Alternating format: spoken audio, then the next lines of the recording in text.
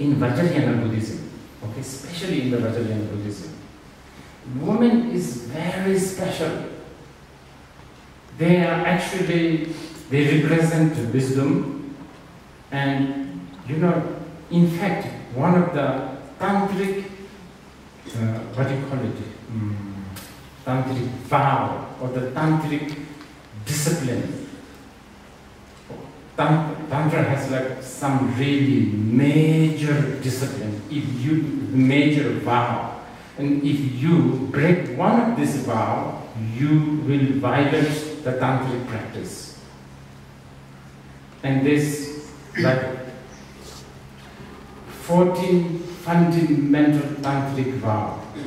And then the last one, the 14th, is if you look down at women, physically, verbally, conceptually, you will, you know,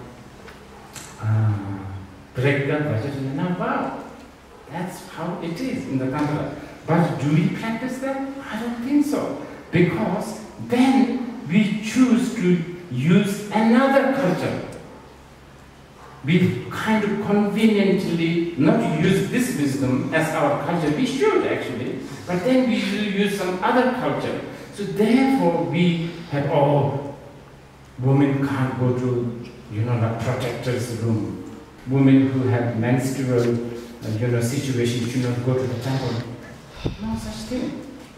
But no such thing in the sutras, no such things in the shastras, but you know, culture is so strong.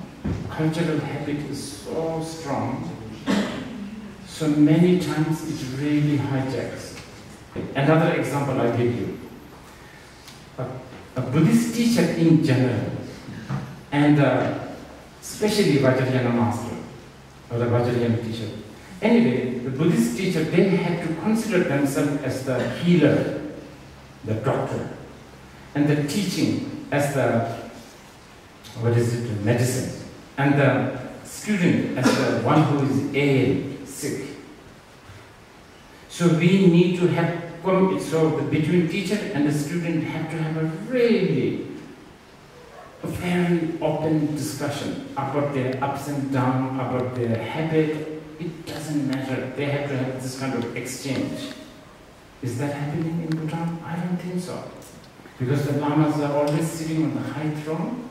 You guys are not even able to look at his eyes. You don't openly talk to them about how you are thinking about having a sex change. You don't think about maybe you have a lesbian tendency or anything like that. Because it's a cultural taboo, so on and so forth. So how is doctor ever going to diagnose? Because the doctor is sitting on the throne and the patient is on the floor, and the connection between the doctor and the student is very distant. These are all culture hijacking the wisdom. But it's not going to go away easily, because we ourselves, we feel that we are obliged, and we are also afraid that people will criticize us. You know, this is the sort of the society that we have. I mean, yesterday when I was invited by Dasho, I asked my staff to send me the photo where I'm sitting, and then they arranged a throne here. And then I sent a message to Dasho saying, if you have a throne or a scarf, I'm not coming. We have to like really negotiate like this. I totally have a sympathy with the organizers that they have to do it like this. Otherwise, all those Dzongsar Khyentse Rinpoche fans, they will bomb, you know, they will slash you. Right? You invited Rinpoche to what center of for Bhutan tradition. You didn't even offer a khada? What kind of people are you? You didn't put him in a throne? See, this is how culture hijacks wisdom. What to do? So I guess, and This is what I was telling you earlier. Sometimes we can become so ridiculously obsessive with some of the culture which does not really serve our purpose. Something to think about. You as a thinker, you as a people who are in the think tank, you should really think about this one.